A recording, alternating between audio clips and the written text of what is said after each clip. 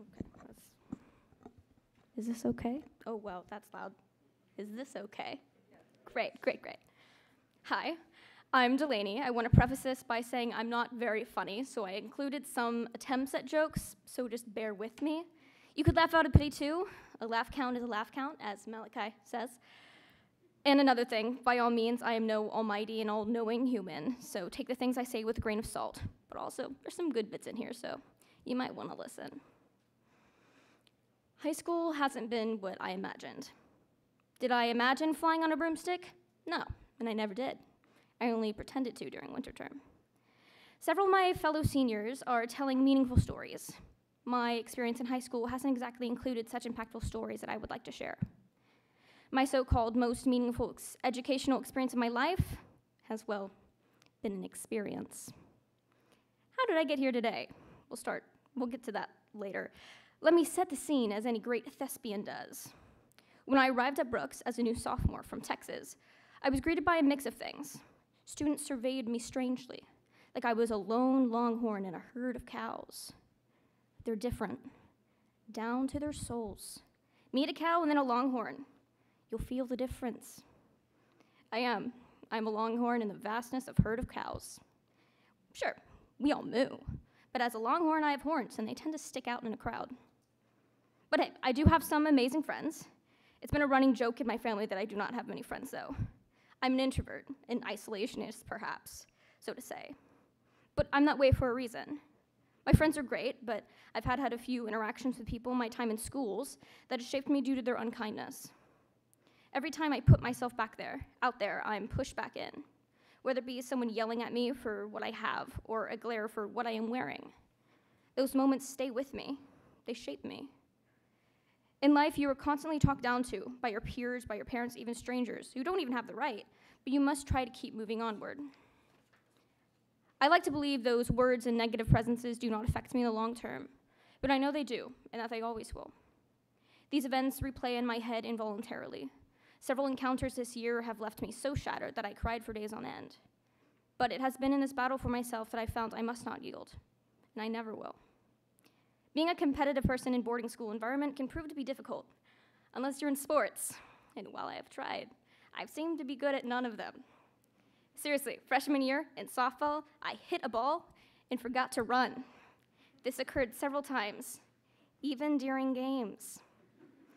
Being competitive, while beneficial to one's overall learning, can be detrimental to one's social life. However, I've been ridiculed for being a naturally competitive person.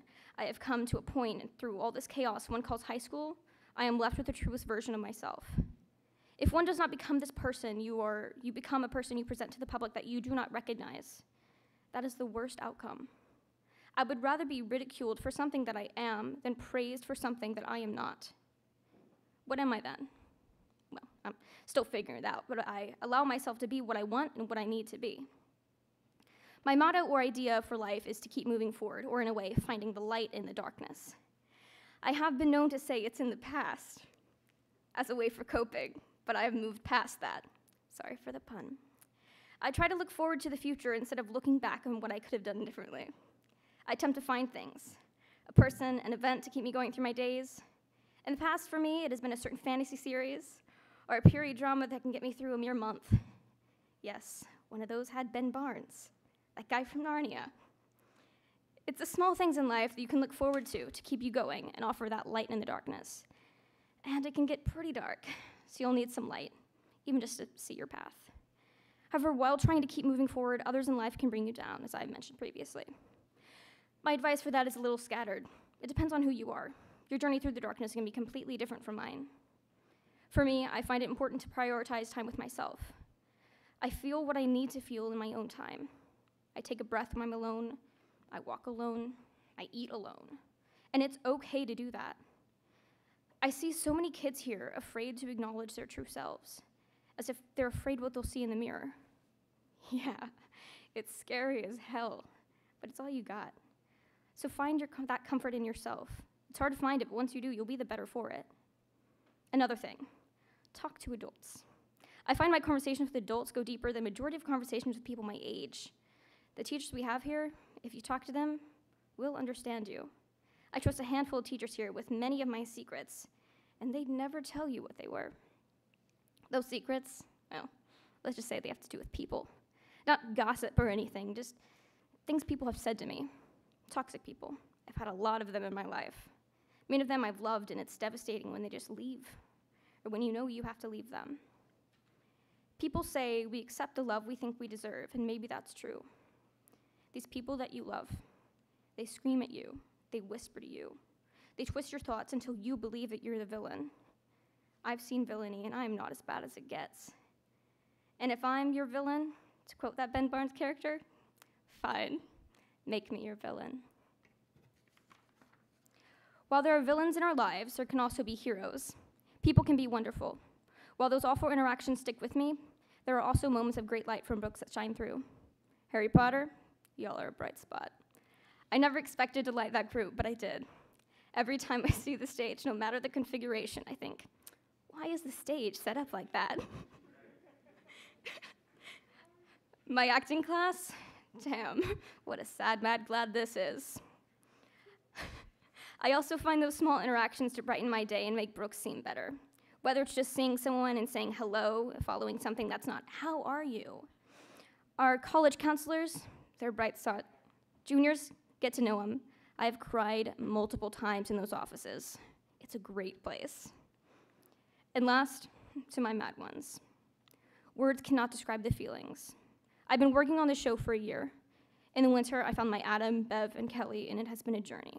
We have given up our weekends, and dare I say our lives for this show.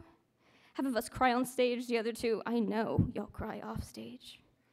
This 90 minutes show has filled our lives over the past 4 months, and while I'll be relieved to have my Sundays free, I will miss the proposal. When you come to see the show, you will understand that reference. I dare say it's one of the most entertaining songs in the entire show. Now I'm leaving Brooks, and I'm slightly relieved. While Brooks has offered me freedom, it's also constrained me. But here's the thing. We shouldn't be feeling so restrained that we forget who we are, or we have to fight to not get lost. We shouldn't be glaring at students for being themselves or for yelling across a dining hall. It's life. Get over yourself. I see so many people here diluting themselves through their 4 years. It's been exhausting to go through, because once you reach that point, it's hard to go back. That's why I look up to so many people here, for standing their ground and remaining themselves. There aren't many, but the ones that still burn, man, they shine bright. And it's beautiful.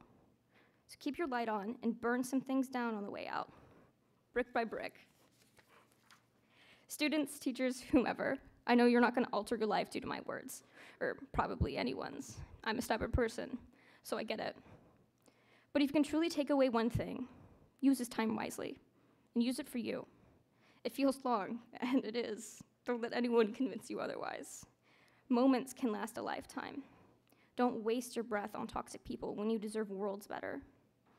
You can find and will find people who you love truly and unconditionally truly love you back.